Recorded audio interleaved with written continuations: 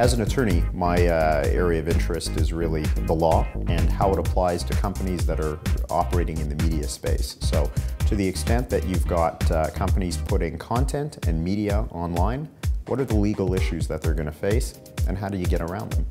There are many different laws that are involved and there is really no simple framework for the law. So you have to bring a bit of copyright law, broadcasting law, sometimes telecommunications law, contract law.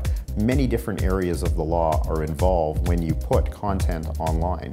Nice to see Quebec industry getting together with an avant-garde media conference. We're going to bring a number of our IT and media lawyers to the conference, and they are going to spend 15 minutes.